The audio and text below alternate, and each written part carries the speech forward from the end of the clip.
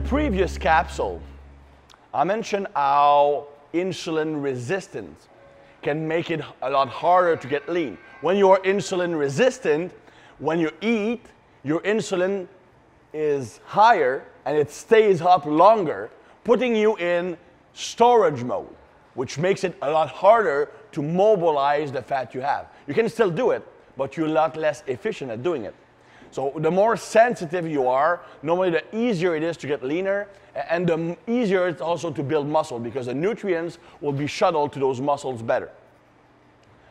Now, what is the connection between cortisol and insulin resistance? Because there's a cortisol, chronic cortisol elevation. When cortisol is always high, it is one of the things that make you insulin resistant the most. One of the things that had the greatest impact on increasing insulin resistance is chronically elevated cortisol levels.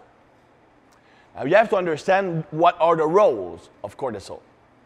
Cortisol has three main functions in the body.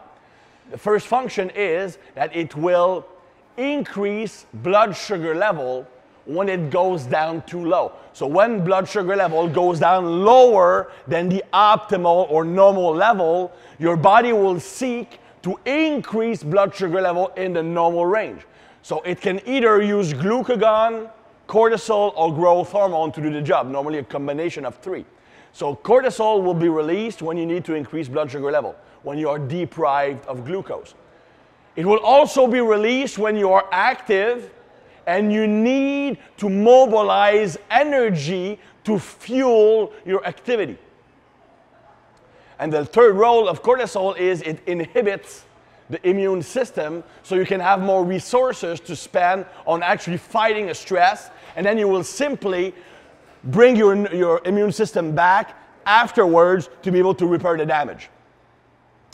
So these are the three main roles of cortisol. Now, how are they impacting insulin? Well, you have to understand this. When cortisol spikes, blood glucose will increase, or more importantly, muscle glycogen will be broken down so that you can increase blood sugar level.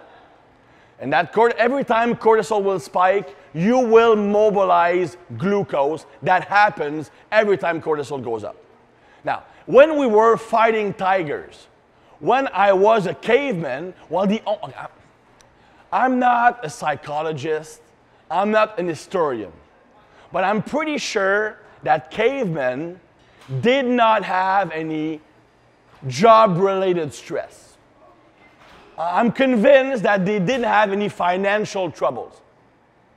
I'm also pretty darn sure that they didn't have relationship issues or their kids didn't have any school problems. So the only real time they had that cortisol spike was when they were fighting a tiger, or when they were running away from a tiger, or they were not able to kill a tiger. So when I'm fighting or running away, I need to mobilize the energy to have fuel. And when I can't kill a tiger, I'm starving, so I mobilize energy to be able to fuel my walk and my daily activities. Now, nowadays, cortisol is released in non-physical activity situation. Bob works at a desk as an accountant. Bob's boss walks in the office and opens a can of whoop-ass on Bob, because Bob is late with his work. Bob's cortisol spikes because of the stress created by the boss. Now, that cortisol spike will come with a mobilization of glucose. You don't have a choice. Every time cortisol spikes, blood glucose will go up. Now, if I'm fighting a tiger, that's fine, because I'm going to use that glucose to fuel my fighting. If I'm starving and I'm mobilizing glucose, that's fine, because I'm using that glucose to fuel my daily activities. But if Bob is seated at a desk, he's not physically active, he's not going to use all that glycogen. Now, what happens is his blood glucose will go up, maybe outside of the normal range. Now Bob's body panics. High blood sugar, you need to bring it back down. What happens? What hormone does that? It's insulin.